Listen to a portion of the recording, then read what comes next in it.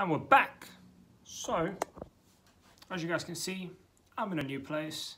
Moved out from my old apartment to this one, and I'm loving it. New Year's was good. Christmas was good. Everything was good. I hope everything was good with you guys as well. And let me just straighten this out a little bit. Perfect. Okay, so as some of you know, I've been doing a lot of vegan food reviews. Reason being is because I actually turned vegan in December. Obviously, December is my birthday, so it's quite hard because obviously, as you can imagine, who turns vegan like a few days for their birthday, right?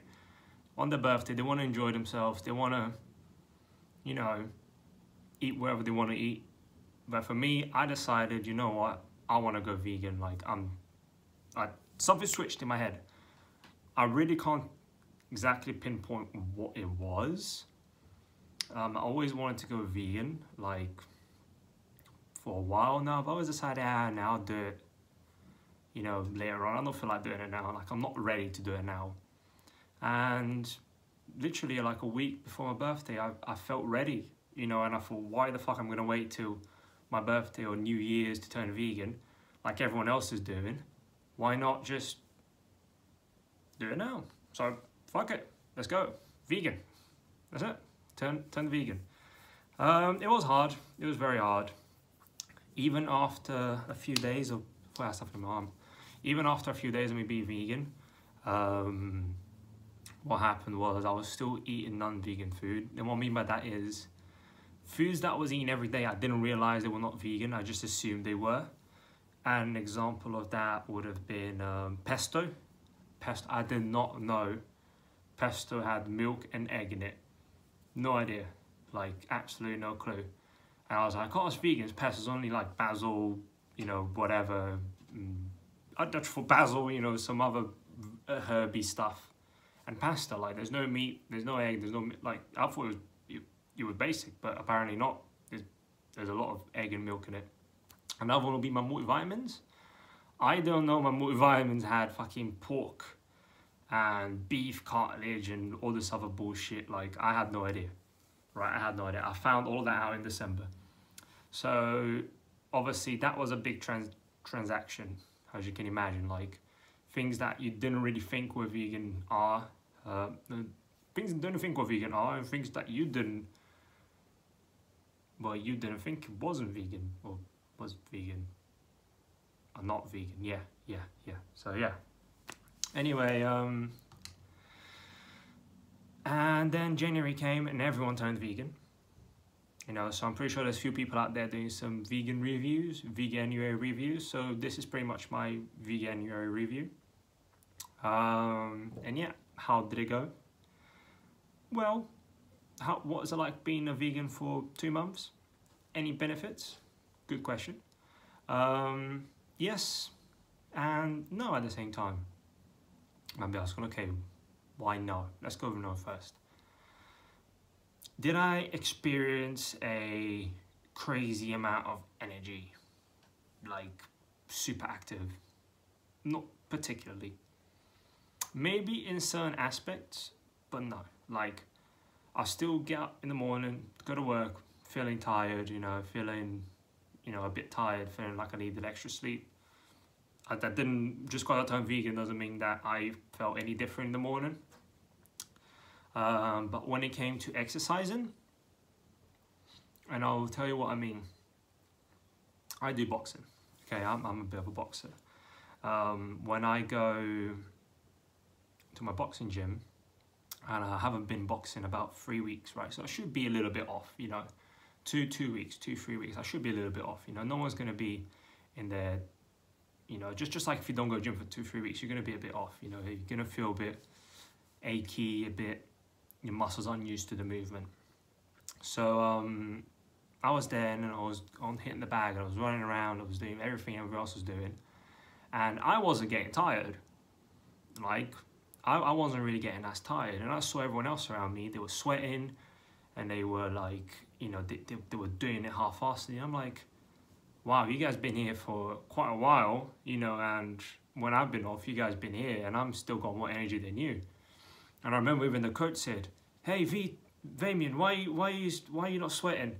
You know, why are you sweating so and so? And then I was like, don't know, you tell me. You know, so that might have something to do with being vegan. Who knows? Who knows? Another thing would be a big thing for me, actually, a really big thing for me, is I sweat a lot. Like, I sweat like a freaking monkey. And like at times you'll be cold, it'll be fucking freezing outside, right? And I'll be sweating under my armpits. Like, I don't know why, but it just happens. I heard it could be friction, I heard it could be, you know, a fuck ton of different things. And it was constant, and all my clothes would be soaked in sweat, even though, like, they didn't even smell. It wasn't like a sweaty, sweaty smell. It was just like literally water coming off under my armpits, which is pretty much what sweat is. But yeah, and that was really odd. And I always thought it was just me. You know, it's just who I am. I'm a sweaty motherfucker. What can I say? Once I turned vegan, that reduced by like 80%. Seriously, like, I was so shocked that I stopped sweating so much. And I had no idea why. All I could think differently was that I turned vegan. That's it. And honestly, like, it actually feels really good to not be sweating as much as I used to. Even when, like, I'm cold, I will still be sweating, which is really weird. And obviously for that to have stopped, not too sure what could have done it in my vegan diet, but maybe the meat and all this processed shit full of fucking junk and numbers that we don't even know what they mean, and chemicals that we don't even know what they do in the long term, shit that causes cancer, who the fuck knows, right? And obviously taking that out obviously had an effect on my body, potentially even thinking about it now, hormonal, you know, because truth being told, like, you're sweating a lot because hormones, and probably, you know, your body's trying to get rid of like whatever's inside you, right? And like I said, even when it's cold, I'm still sweating. That just shows that I've got a lot of excess junk in my body that he doesn't know how to get rid of it, so he's probably just sweating it all out. That's why people say, oh, go to a sauna so you sweat out the bad stuff. And that's literally what was coming off of me, but it wasn't really smelling. So obviously by me stop cutting out meat and all this dairy and junky products, it actually helped out quite a lot. Anything else that I can think of? Not really. Not really at all. It's just been a huge struggle. Obviously, people say you have to be rich to be vegan, but you don't have to be rich, like, really. Rice, beans, and vegetables, that doesn't cost more than, you know, if £5, if that. You know, you buy a few carrots and a few peas, beans and rice, or maybe some lentils.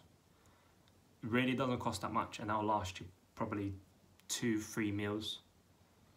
You know, instead of buying chicken that costs £5 and that goes off in a few days, and you gotta eat it all, you know, and you're gonna buy other things because you're not gonna eat just chicken, are you? So that's what I mean. It's, obviously, you can be to put it like this: to be vegan is easy to a certain extent, and it's cheap to a certain extent. However, the cheapness to it means you got to cook a lot more, and obviously you got to get used to eating just more plain, simple stuff. You know, there's no fried chicken, there's none of that. Obviously you can buy like tofu fryer, which at times can be really absolutely delicious, but apart from that, you know, you can be boring, or you can be spend a bit extra and eat your fake meat substitutes. You know, it's completely up to you. Like, it's up to you. It's not being, you don't have to be rich to do it, but you can be really boring about it, or you can just, you know, try to enjoy yourself and eat what you want to eat, you know, vegan wise. And yeah, I have been eating a lot more tofu and obviously soya. Have I noticed me turning more feminine? No, don't feel no different. Have I noticed any hormonal changes to my body? Apart from the one I told you about sweating, that's it. I don't feel, you know, anything different. Like, I work out and, you know, I go to the gym, I lift some weights. You know, I I've still got the bit of muscle there. I haven't been hitting the gym in a while, you know, but you still see some striations there and everything else, you know what I mean? But have I lost some muscle? I can't answer that. And the reason why I can't answer that is because I actually stopped lifting so much weight. Before I used to lift quite a lot and I was eat a lot of meat, but since my transaction to be vegan, I also changed the way I train. I've started focusing more on boxing. So boxers and weightlifting, what happened was I used to weightlift and I used to box. I used to get a lot of shoulder injuries and a bunch of other injuries, and they always relate back to weightlifting.